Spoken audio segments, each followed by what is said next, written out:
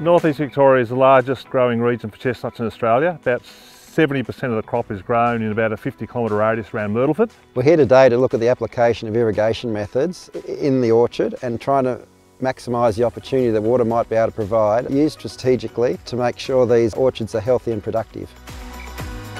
The gross value of the product is estimated between $15 and $20 million to the local economy, including everything. This is what we call Buffalo Creek chestnuts.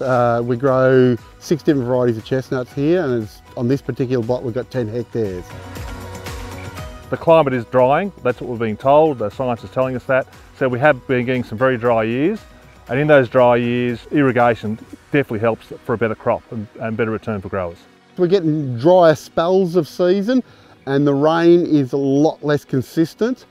So for this reason we've gone to try to manage the water requirements of the trees, and hence we've put in drip irrigation. Also to keep the chestnuts a bit cooler, we use water as an evaporation tool so the plant can actually stay cooler for longer.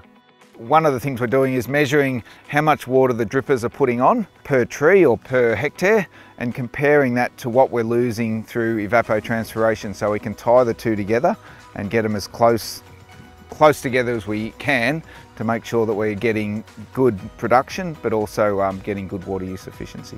If the trees become stressed from moisture, it's a problem for the crop, there's no doubt about it, any crop. Chestnuts are deep rooted and they will survive dry periods better, but ultimately they'll still will need supplementary irrigation. We've put subsoil irrigation down, so drippers, so we've invested into a proper trenching machine and main lines and filters and yeah, quite a bit.